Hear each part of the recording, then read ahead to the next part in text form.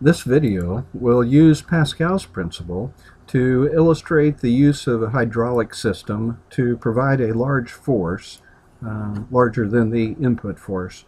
So this hydraulic system, hypothetical, is built with a small cylinder that has a diameter of 4 centimeters, though the radius is 2 centimeters. The large cylinder in the system has a diameter of 20 centimeters, so the radius will be 10 centimeters there. This system has 65 pounds of extra force applied after the system gets set up. There are movable pistons on the two sides, and we have hydraulic fluid, kind of an oily substance here that's incompressible. So when we press down here, Pascal's principle tells us that we will create extra pressure, force over area. That extra pressure will be existing every place in the fluid. And especially of interest to us is what's the extra pressure and result of that pressure underneath this movable piston on the right. So we're going to press down on the piston here. The piston on the right side can carry some load upward.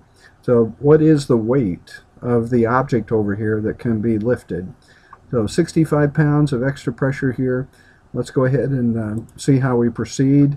The Pascal's principle method says that this pressure we create on the left, the force on the left piston divided by the area of the left piston, is equal to the force that exists on the right piston divided by the area of the right piston. Force over area is pressure. Pascal's principle says that this extra pressure is felt every place in the system. So we don't need to convert to newtons. We could. We don't need to convert to meters for the radius. We could. But as long as we're consistent in that we report the force on the right in pounds when we use pounds on the left side, we're okay. And this is for primarily being used by students in the United States, so we'll use pounds rather than newtons. The area is calculated with pi r squared, and the pi's cancel. We have the same area calculation on both sides. Do not forget to incorporate the square. The area of a circle is pi times the radius squared. I cannot cancel the square on both sides. I must perform that operation. Well, we're ready to do the operation, and you should verify this on your own calculator. 65 pounds, we multiply both sides by 100. As we have 10 squared here, that's a factor of 100 in the denominator on the right side.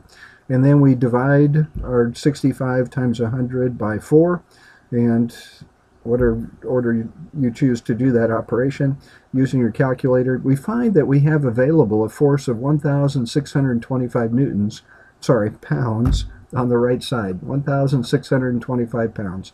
Though this is a machine, we've multiplied the output force through the use of Pascal's principle, and the ratio of the areas gives us a multiplication of the force.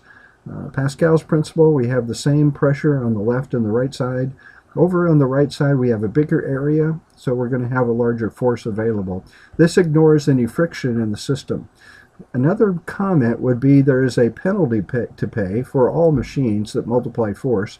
That penalty is that we must move this small piston a long distance, and the large piston will move a small distance. So we're pushing fluid down here with a small area. We have to push a certain volume to fill in the volume created by the piston moving up on the right side. Ignoring friction, the work done on the left side is equal to the work done on the right side. The amount of work, force times distance. So we have a small force, large distance of motion of this piston. We have a large force and a small distance of motion for the piston over here. So that's Pascal's principle applied to hydraulic system.